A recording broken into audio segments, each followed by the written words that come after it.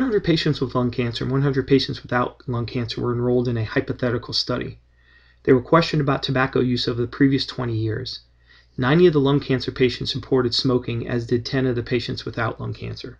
So the goal of this study is to figure out the association between smoking and lung cancer. Furthermore, we'd like to calculate some quantitative measure of this association. To do this, though, we'll have to figure out what study type this is. So this particular study describes enrolling patients with lung cancer, enrolling a group of patients without lung cancer. They went backwards in time over the previous 20 years and questioned them about smoking. So this particular study describes a case control study. And the reason I know it's a case control study is because case control studies start with disease, go backwards in time, looking for exposures.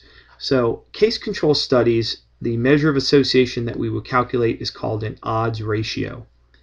Odds ratios are just that, a ratio of odds. So in this case, it'll be the odds of being exposed to cigarette smoking if you have lung cancer divided by the odds of being exposed to cigarette smoking if you don't have lung cancer.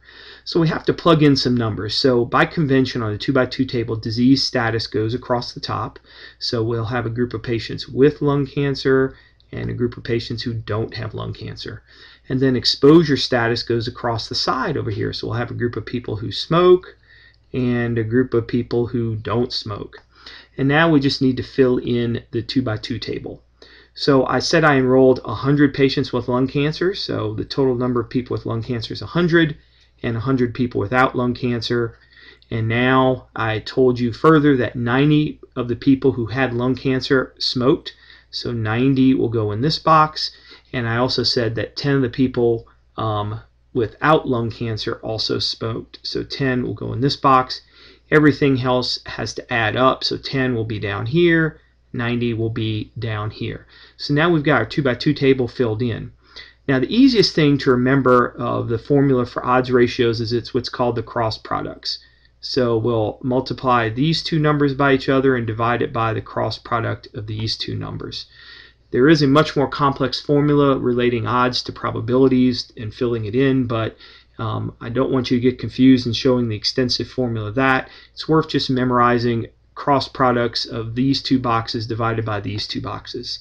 So in the numerator we'll have 90 times 90, and in the denominator we'll have the cross product of 10 times 10. And when we work that out, this will be 8100 divided by 100, which comes out to 81.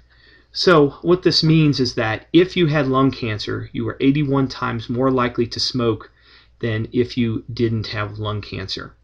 So hopefully this helps you understand how odds ratios are calculated from epidemiologic studies and will help you make sense of these numbers when you read these papers.